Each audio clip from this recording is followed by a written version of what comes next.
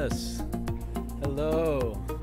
I'm Gabe Mack, and I am hosting the Game Beyond Live. That's right. We're going to get into some stuff about game design and new media, serious game design, and how we can make the world a little better using games. I hope you'll join me for this little powwow. And if you haven't already, go ahead and jump over onto our Discord channel. That's right. Go over to our Discord channel and join in on the chat. Yes. Hello, everybody. I'm here. Nice to see you all. Have a quick sip here. Okay, so what are we going to check out today? Well, I've got a couple of things lined up. First of all, if you haven't already yet checked it out, we have a new and improved, I would say, or more improved, old and improved.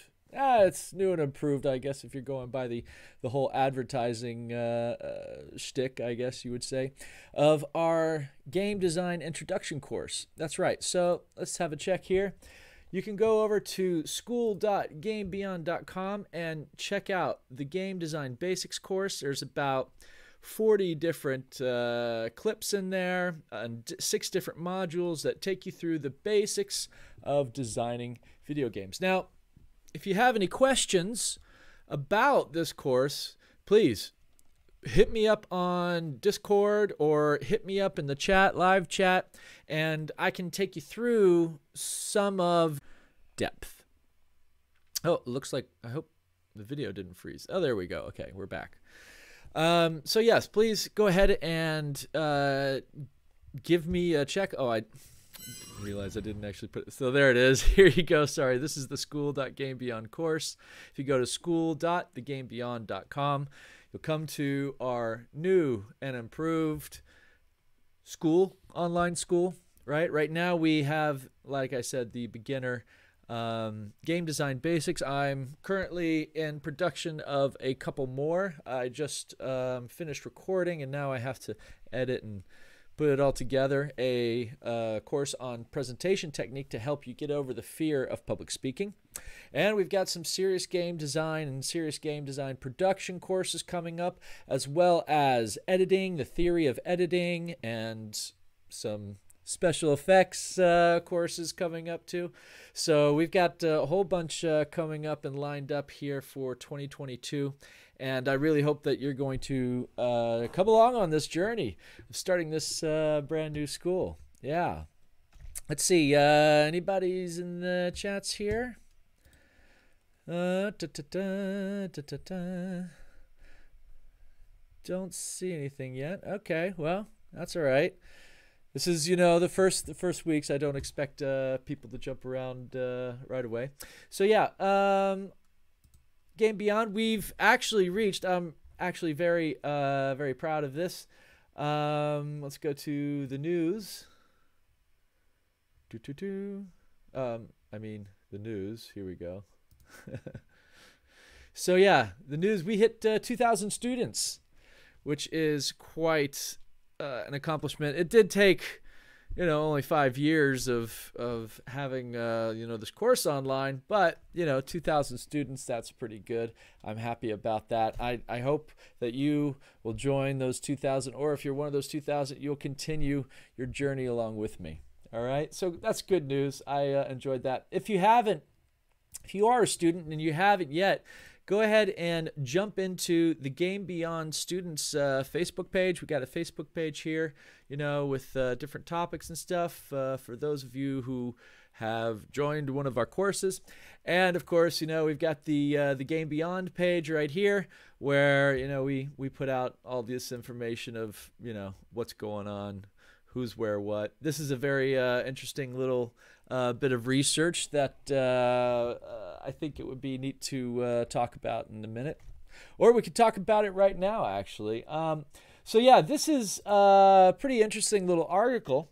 It talks about how video games could be tools for historical research. Now, not necessarily that, you know, we're using video games and all of a sudden discovering new things about, you know, Julius Caesar or something. No, this is mainly a paper that was done by a bunch of students, I believe, at Gul University in Turkey, where basically they researched how could you use historical simulation games. Most of them were from Paradox. In fact, I think practically all, to actually help teach and understand history inside educational courses. And what they found, so they did a couple of different checks, so to say. Here, let me turn on my...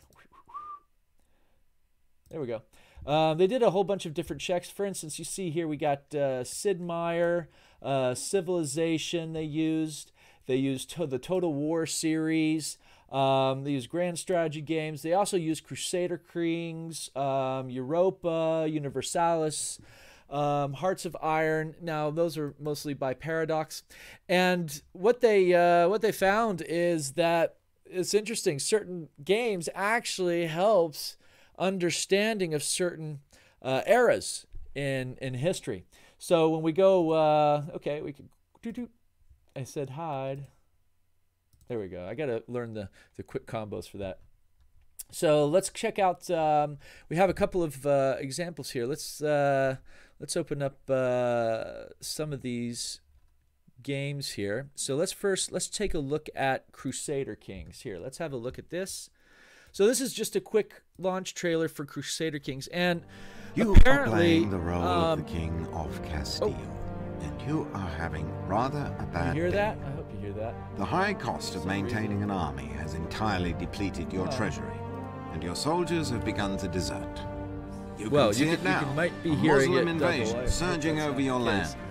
You But yeah, this is Crusader Kings, and alas, apparently your Crusader character Kings fervently believes himself was possessed by the devil. pretty good This has for made helping forging study the alliances, medieval period well, somewhat of a for challenge. students.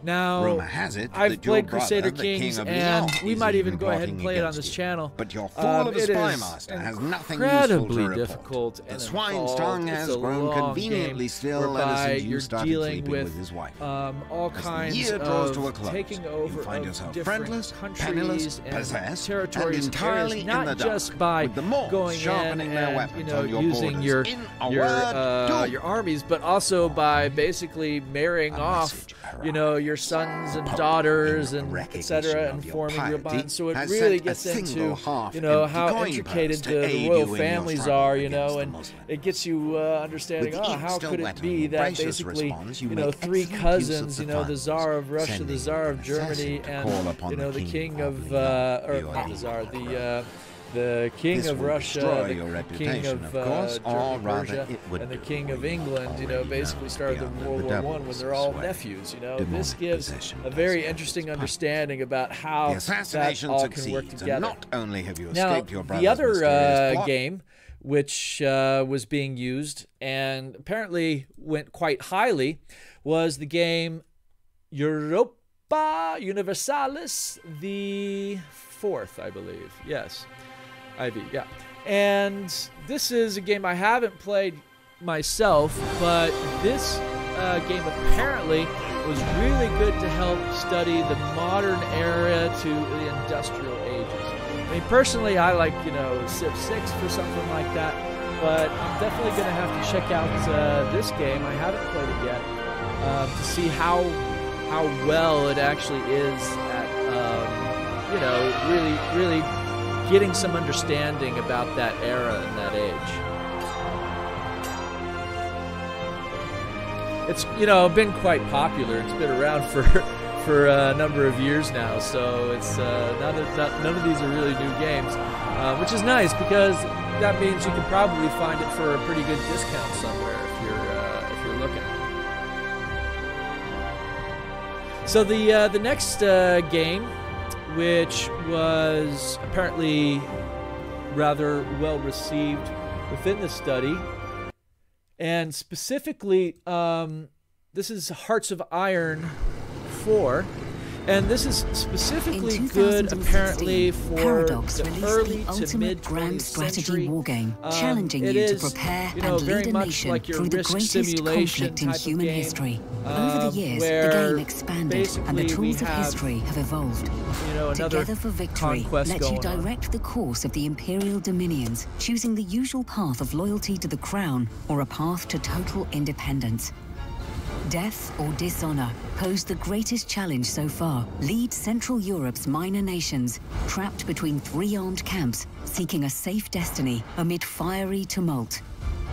Waking the Tiger focused on China's life or death struggle for unity against the imperial might of Japan, with new options to control even greater armies. Man the Guns lets you rewrite the history of the great democracies and customize your war fleets. You have rewritten the past countless times over 3 years. What comes next? So that's Hearts of Iron. Hearts of Iron 4. And just pause that there. And apparently these are 3 games that are good for helping teach and understand these various eras through history. So if you are a history teacher out there and you haven't quite figured out how to engage with the students, maybe some of these games might help. Now, what the study did is they essentially had the students play the games, and then they had them write essays about what they experienced compared to the historical records of what happened.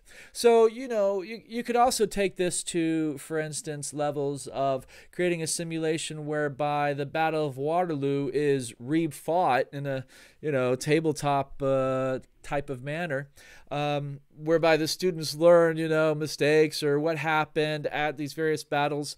Now, that's we've seen before.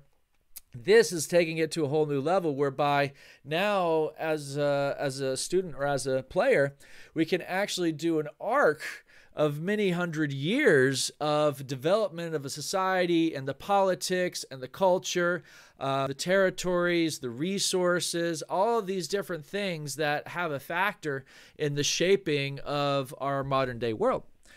So yeah, a lot of fun, a lot more fun could be had if we maybe started using some games in the schools. Now, for those teachers out there, these are 3 really good school papers or games that you can play inside of school.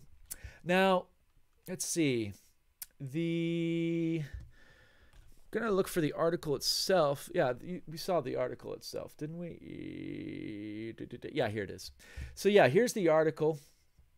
And it's actually a pocket article. And if you jump over and follow us on, either Twitter or on Facebook, you'll also see a link to the article there, and you can read more about it yourself. Yeah? All right, excellent. So, how is everybody doing, huh? Everybody doing well? Oop. Is it all gonna... Oh, no, we're okay. I thought it went all wacky there for a second. Okay, quick sip.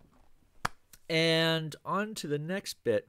So I wanted to, well, many of you might know, and most of you probably don't, that this past week was, of course, the week of the dude. I'm being a fellow dudist, and that means I follow the way of the Big Lebowski from the film The Big Lebowski. Take it easy, dude. Let's go bowling, right?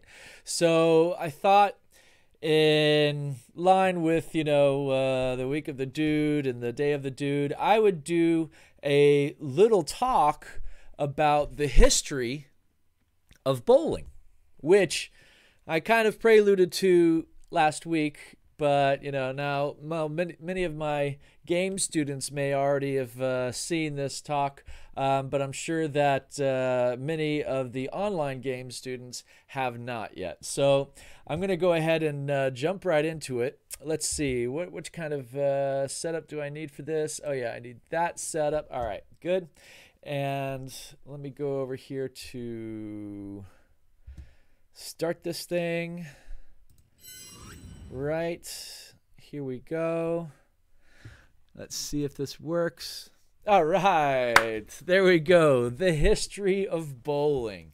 Now, of course, for those of you who love the film The Big Lebowski, the movie is rather centered around bowling, and I've been, taking my little dude action figure all over. Well, actually, he's more of a non-action figure, but I've been taking him all over the world with me, taking various pictures. This is actually a picture from a bowling alley in Munich, Germany. It's below a steak restaurant. And in Germany, they actually call it Kegel. And we'll get into that later. But yeah, bowling has been around for a long time. In fact, we think it dates back to about 5,000 years ago, right? So bowling actually had its roots in ancient Egypt, and we've actually had excavations which have uncovered structures that are much like a bowling alley and found balls that were used to play. Yeah, I mean, it's pretty interesting. So first of all, the game was played with a lane about 4 meters long and 20 centimeters wide, and it had a pit in the middle that was about 2 centimeters deep. Here you can see the ball, and actually the one of the bowling alleys was actually kind of underground in there that they excavated out. And if you look at this game, this is what we think they were playing. So we think that, or historians believe, that the game was played by basically two opposing sides that would try and roll their balls toward the center of the alley and get it into that little middle lower section pit. Now, the player which had the most balls in the middle pit would win. Yeah. That's what historians believe the game rules were. We see very similar roots of those same game mechanics in games such as pétanque or jeu de boules, yeah, or bowls. Yeah, these are all various variations of essentially this game. So there we see, it kind of the roots of all of these bowling games, but pétanque and jeu de boules and bowls, that's all. Where's the pins, right? Where's the pins? Well, that's when the game actually took a shift in about 300 AD in Germany. So actually Germans, the nihilists, yeah, were huge on bowling. And actually it was these Germans that actually invented the bowling that we have today, adapting it from this Egyptian ancient game. And what they would do is in 300 AD, we see these parishioner sticks arrive. So the Germans, they would have these, it's like these walking sticks that you go up into the hills, and depending on the number of mountain peaks you've climbed, you have all these little, nooks and things in it. And what they used to do is parishioners, they would put their sticks up and they would knock them down by throwing stones, right, at it to absolve of their sins. So, it's like, I've got 3 sins, of lust, gluttony, and laziness, put those 3 sticks down. Hey, knock them away. So it was really interesting when a German historian, William Peel, asserted that bowling actually began in his country in 300 AD. Well, it didn't actually start in his country. It actually goes back much further to Egypt. But the Germans did adopt a new component, which was the stick. And that's when everything started to go crazy, because this idea of knocking down these sticks became very popular. In fact, so popular that King Edward III banned bowling in 1366. Yep. And he basically, outlawed it essentially, or allegedly, because his troops were focusing far too much on bowling rather than archery, right? So that was the first time, but not the last time, that bowling was banned. Now, Henry VI actually reversed the ban in 1455. And then, it was like, 15th century London briefly became, the heaven to, the all-weather bowling alleys and doors again. Henry VI, he was, French, so maybe he liked the pétanque or jeu de boule a bit much. Now, anyways, so that was in 1455. So, we basically had, some almost 100 years in England that bowling was banned. Bastards. Now, over in Germany, we run into Martin Luther. Now, I'm not talking about Martin Luther King Jr. No, I'm not talking about the original Martin Luther that, shook up the Catholic Church with his Post-it note, all right? Now, apparently, Martin Luther was a really avid bowler, so much so that he actually had a bowling alley at his house that he would play with his grandchildren. Now, Martin Luther... you have to understand, up until that time, until the, 1500s, basically they would pay with the all number of pins. They would have, basically 6 pins. They would have 12 pins. They might have 4 pins. They might have 10 pins. And Martin Luther said the ultimate, perfect, divine number to play bowling is with 9 pins. And it was basically in the shape of a diamond. Yeah? And so the name 9 pins became synonymous with bowling for hundreds of years. And we see in the 1500s this popularity rise again. In fact, it was Sir Francis Drake who, accordingly, on July 18th in 1588, when Drake was on the lawn playing a game of bowling, a messenger from the Spanish Armada, or a messenger came and said that the Spanish Armada was approaching. And Sir Francis Drake said, "We still have time to finish the game and thrash the Spaniards too." Well, according to legend, he lost the game, but he did win the war. But that didn't matter. No, because he was actually, again, we got Henry VIII here, who banned 9 pins for the poor in 1541. Basically, he said, no, you gotta pay a tax, a fee of £100. Now, this is back in the 1540s, £100. That's like 100,000 pounds today just to play a game of bowling. What an elitist mother. Yeah. So he felt compelled to legislate against the sport again in the 16th century, and he declared that only the wealthy could bowl, convenient for him, since London's Whitehall Palace had recently been rebuilt with outdoor bowling lanes. Oh, yes, you cannot play this game, but we can, Henry VIII. So, yeah, it goes on. So Henry VIII declared that anyone who kept a bowling green had to pay a fee of £100. However, the green could only be used for private games, and the edicit forbid anyone to play a bowl or bowls in open space out of his own garden or orchard.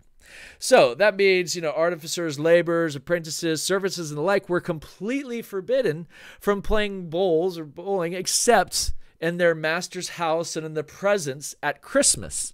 The sport would have been played as a part of the 12 days of Christmas. That was still allowed. That was enjoyed during Tudor England. That's when you get the whole Boxing Day. And it's kind of which provided the working class an opportunity for rare pleasures such as visiting a zoo or watching plays and jousting matches, and apparently also bowling. Yeah? And now, in 1555 comes along Queen Mary, and she even outlawed the game on Christmas.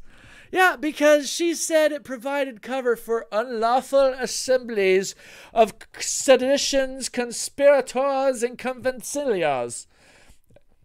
Yeah, that's the dude and his team. You got Dude, the Walter, and, and Donnie. Yeah, a bunch of conspirators, man. Yeah, I was one of the original writers of the Port Huron, not the watered down second version. So yeah, Queen Mary figured it out that these bowlers, They were no good for her reign. Now, moving on, King James, yeah, he banned bowling also on Sundays in 1618 when he issued the Declaration of Sports, which banned bowling on Sundays, but did allow dancing and archery as one first attended a church service. At this time, of course, you know, the game was called nine pins because of it was so popular.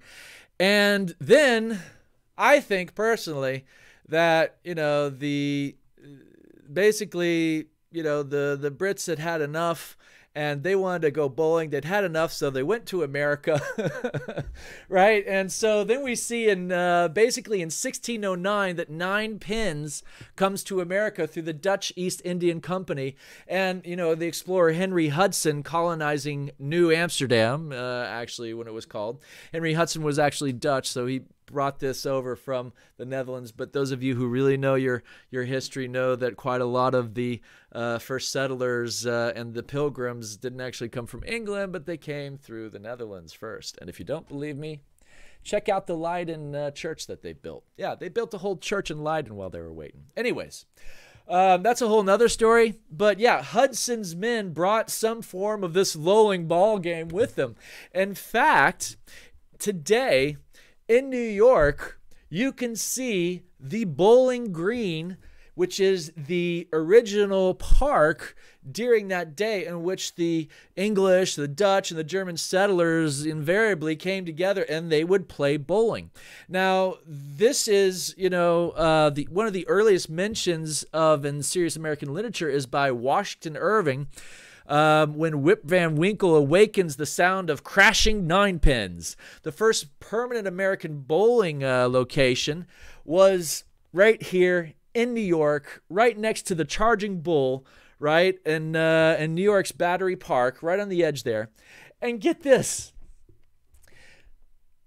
Even though it's the oldest park in New York, even though it's got the oldest fence around New York, you still cannot go onto the grass now and play bowls. So yet again, it is illegal to play in New York. So here we have another round, right? So let's check out what happened. Why is it that, you know, what goes further in the story? Well, what happened was in America in 1841, nine pins was also made illegal in New York City. Yeah, it was, I forget which mayor it was, but, you know, the 1st of January in 1840, these Knickerbocker alleys, as they were called, all of a sudden started opening up, and they brought in, instead of nine pins, which was basically banned in several states to combat gambling, except for Texas. Texas is the only state in America that you can still play nine pins. They just added another pin and called it 10 pins. Or bowling. So instead of doing the diamond, they basically did the triangle shape, and that is the game that in North America we know and love and play today. And in fact, if you look in different parts of the world, you'll see that, you know, these different versions of the game actually exist. So, for instance, in the States, we have, you know, our standard pins, we have duck pins, and we have candlestick pins, but we always use 10 pins mostly. Now, in Europe, they have what's called Kegel, and that's typically 9 pins that is used instead. And actually, up in Canada, I'm not sure why, but they just went with 5 pins. They said, no, we'll just do half of what America does, and we'll go 5 pins instead. And so they actually do a 5-pin bowling you can find there. Now, here's some little interesting facts about bowling. Why is it called a turkey? Well, when someone scores 3 strikes in a row, they call it a turkey. A strike is when you knock down all pins on the first try. And the reason why they called it a turkey is because back in the day, it was really hard to get 3 strikes in a row, even harder than today, because they didn't have the level, even, you know, perfect floorboards, you know, that were oil and stuff. No, these were just, you know, lawns basically, right? And it was always uneven, you know, bumps would happen. So as a promotional giveaway, yeah, they used to do promotional giveaways back then. if you did do, I believe it was around the 1800s when they first started to do this, for 3 strikes in a row, you would get a turkey. If you did 4 strikes in a row, you get a ham bone, right? 6 strikes in a row would be considered a wild turkey. And 9 strikes is basically, you know, almost perfect game, was then called a golden turkey. I don't think they actually, there's no recording of an actual golden turkey being given. And a perfect game is actually called a dinosaur because it hardly ever happens, right? Supposedly because it's non-existent. And I believe it was Grazio Castellano who was the first to bowl a perfect game on live television on October 4th, 1953. Just another little bit of bowling knowledge for you there. So, moving on to 1895, that's when the standard rules for American Bowling Congress begins, right? On the September 9th, 1895, the American Bowling Congress changed the point system from a maximum of 200 points for 20 balls to a maximum of 300 points for 12 balls, and set the maximum ball weight of 16 pounds, the pin distance of 12 inches, and it was the first National Bowling Congress held the first championship then in 1901, which really established the standardized rules for the game that we know today. Now, one problem that, you know, they had, which was, you know, not too many parents were happy about, was they would basically employ kids back in the day to set up all the pins. Now, that all changed, luckily, in 1940, when all of a sudden we got the automatic 10-pin automation system, so that these kids didn't have to stand in the back and, you know, have these 12-pound or 16-pound balls being flung at them. You know, I'm sure quite a few of them got a busted toe or two. But yeah, this made the game a lot safer in the 1940s, and this is what we all know today. In fact, it was 1936 that Gottfried Schmidt invented the mechanical pin setter while he was at the AMF firm. Yeah? Here's another little bit of interesting news. Now, some of you that know the Big Lebowski may recognize the photograph of Nixon, yeah, President Nixon, bowling, right? He was an avid bowler. In fact, there's been a couple of bowling alleys that were in the White House. In 1948, as a birthday gift for President Harry S. Truman, they built the ground floor of the West Wing. They basically created a bowling alley for him. The lanes were unfortunately removed in 1955 to make way for a mimeograph room. I'm not really sure what a mimeograph is. But in 1969, Richard M. Nixon was said to be an avid bowler, he had a one-lane alley built in an underground space below the building's north portico. Yeah, and so since 1998 until 2013, so for many years there was a bowling alley actually in the White House, and we know that Truman and Nixon are both fans of the game. Who knows? Maybe we'll get another bowler in there someday. Now, unfortunately, since 1998, the U.S. has basically seen a decline in the popularity of bowling, which I think is a real shame. In fact, so much so that the bowling alley that was used to film The Big Lebowski is no longer there. That's right. It's been taken down, torn down. It is gone. So I'm curious what's going to happen to this game, because let's be honest, it's been around for over 5,000 years. It's not going to stop.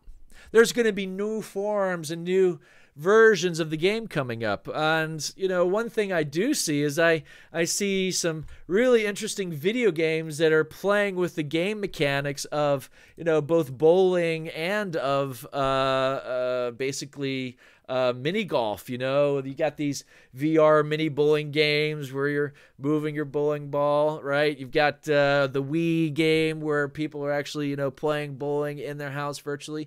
So the game mechanics are solid on this game, and I don't think it's going to die. I think yet again we will see some new version of it start to emerge.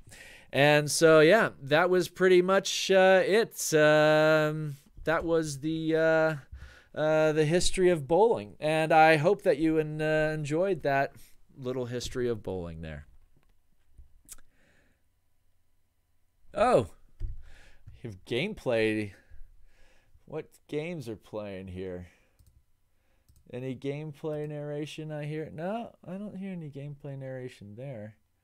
But yeah, I'll have a check on that, what that might be. But anyways, yeah, so that was a little history of bowling. There we go. That was a little history of bowling. I hope you enjoyed that. And, you know, I was going to play a game called 911. And I think that, you know, we'll probably still do that. Let's go ahead and give it a check here.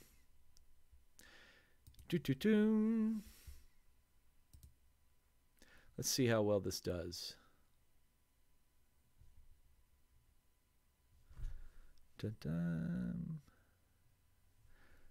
I want it to come over here. Oh, wrong window. Put you over here. There we go. All right.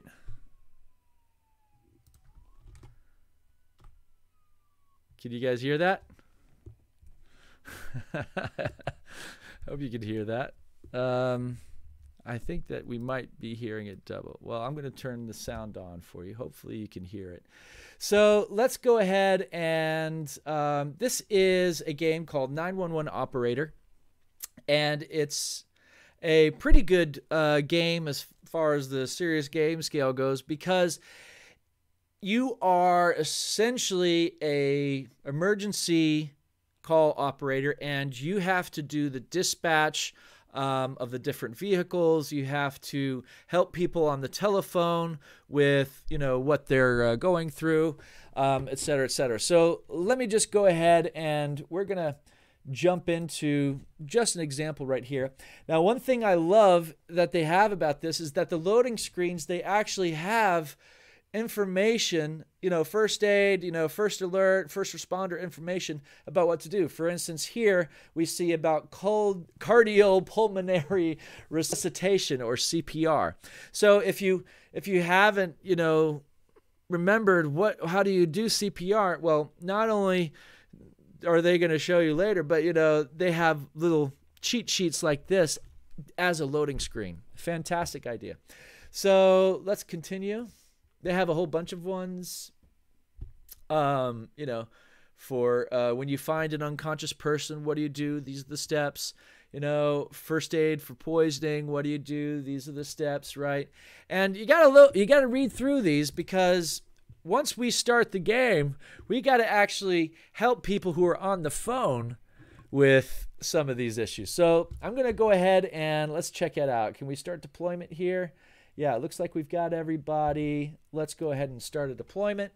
Now, I've taken here, it looks like I've got London, England, I believe. It looks like the Thames right there, if I believe. And you can see, basically, the game is the following. We get a map of the city, yeah, and we can see our different units from fire, from ambulances, police, and we also see, for instance, this is a hospital. This white mark, this right here, this blue mark is a police station. The red marks we can see are fire departments. Yeah. Now over here to the left, we can see all the different units that we have, how many crew they have. We can see what kind of reinforcements we could possibly, you know, instantly pull in. But I typically don't do that because I just use the units I have. Here we get our incident report, which is going to start as soon as we hit start duty. All right, operator, if you receive an information about an incident that needs searching, an estimated location will appear on the map. The possible location will be shown. All right, send a unit to the incident. So here we have an incident. So we have to send, here we go. No, we want you to go right over here. Yeah, we want you to open that up. we're going to wait on this because we have a hit and run suspect going on here, right? So we're sending a unit to this hit and run suspect. Let's see what's going to happen.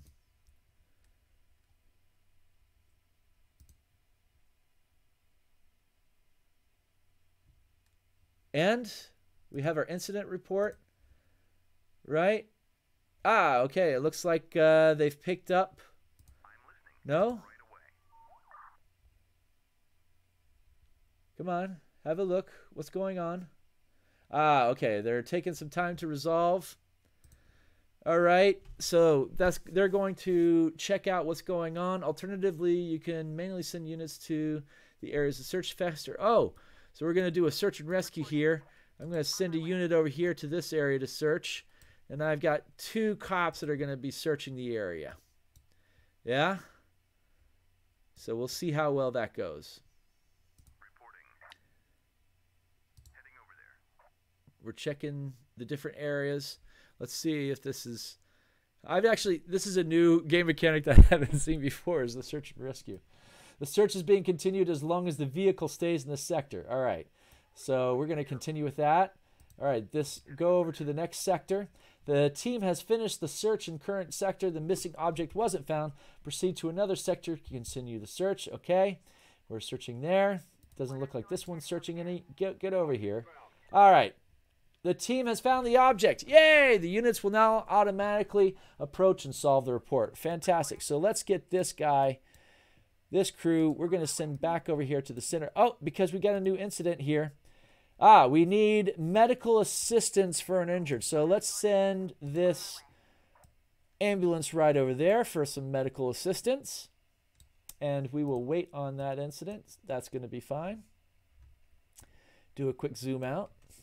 And let's fast forward it up. Oh, we got another incident. What's this? What we got here? Oh, so we have a double incident here. We need gangs are fighting. So that means we need to send both police for 3 possible suspects who are possibly armed. And so I'm probably going to send this crew down there first together with this crew down there. And then we're going to, basically send the ambulance afterwards once we're sure that all the shooting and fighting has stopped. Oh, we have a call. 911, what's your emergency? 911, what's your emergency? I want to report a group of men causing trouble. Okay, where are they at?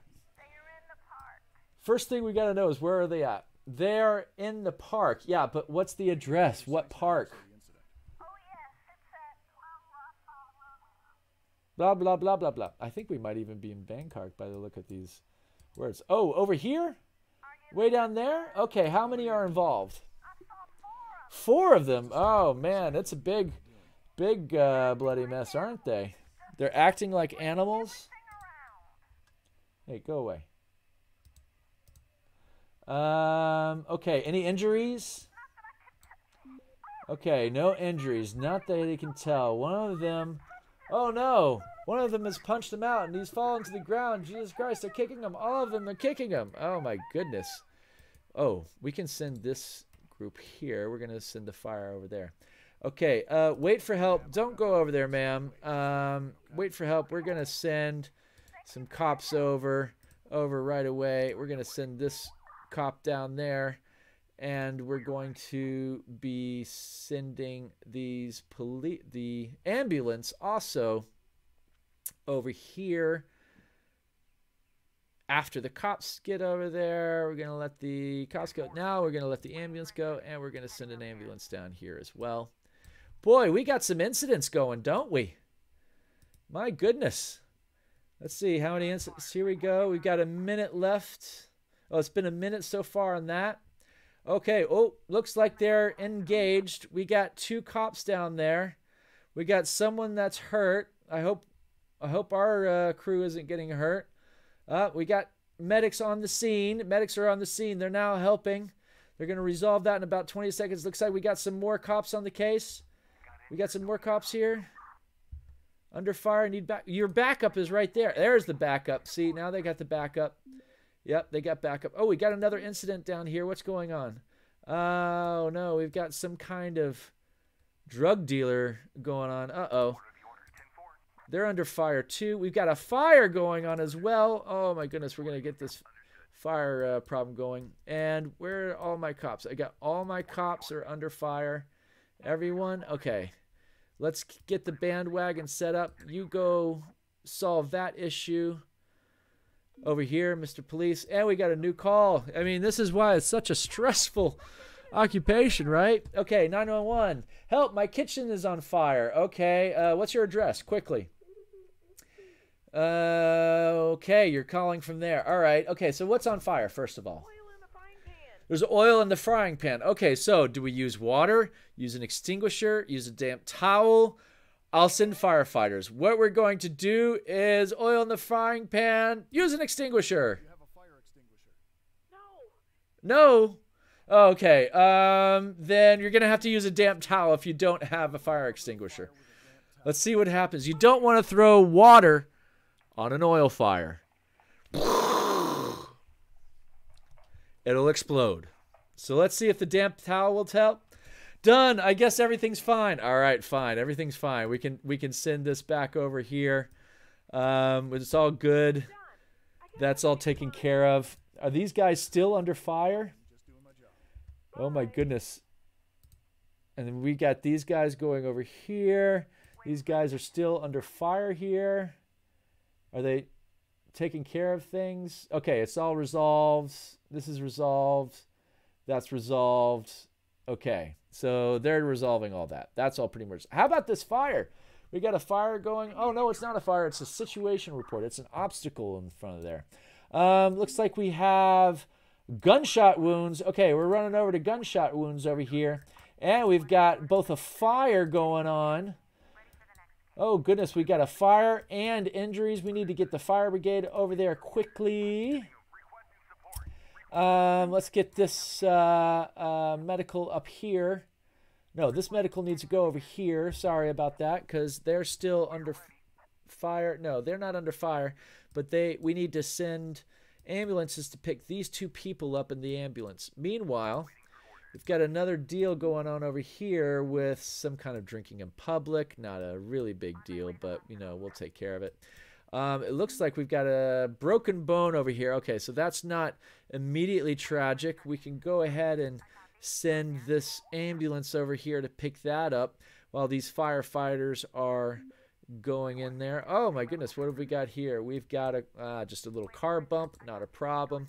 We'll send a unit over there to take care of that. Meanwhile, are we going to be able to help these people here? It looks like, yes, they are now receiving medical aid. And we've got a new call. 911, what's your emergency? You have to help her. She says her chest feels like it's being crushed and she can't breathe. Is she having a heart attack? Okay, first of all, where is she? In our house. In your house. And yes, where's the address of your house? It's Blah, blah, blah, blah, blah, blah. Okay, oh boy. We've got to send someone way over there. All right, any medicines? Medication. Does she have any chronic illnesses?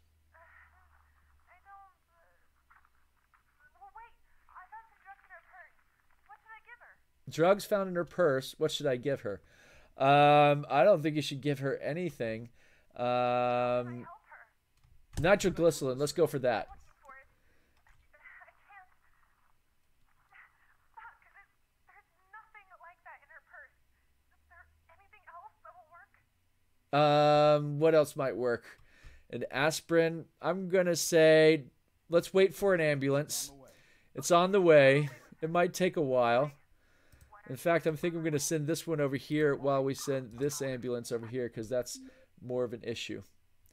Yeah. So this ambulance is going to skip that problem. These guys are going to go to this medical facility quickly. We'll go ahead and send these guys up here to the middle. Has this fire been taken out yet? It's being taken out. They are not. Are they receiving medical? Oh, we need a medical transport over here. Okay. So first we need to get this over here. Oh, this is some Drinking in public, not a big deal, but we definitely need more ambulances. That seems to be the key issue right now. Oh, now we got to send over cops to this facility as well. Oh, man. Somebody died. Oh, we didn't get to her in time. Well, that's a bummer.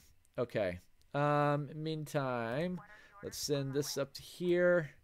And I think that's going to wrap it up for the day. No, we've got one more. Okay. Get over there. Everybody, just jump in there. See if you can help on this situation report of... Oh, that was resolved easily. Resolved almost too quickly. Let's see. How about this is the last one. We've got a drinking incident. And we're done! Yeah. How well did we do? Did we... Okay, we got one dead. That's, that's unfortunate. Oh, well. Our efficiency was 31%. No, we did have one injury. That's unfortunate.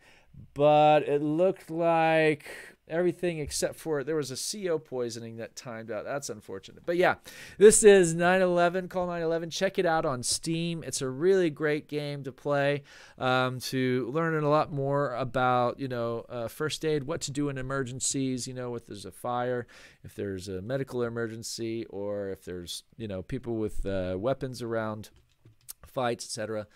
Go ahead and check it out. It's on Steam. Great game. You can play all different locations around the world. I've played, everything from Amsterdam to Paris, Hong Kong to Honolulu. So, yeah. And anyways, I hope you guys enjoyed that little game there.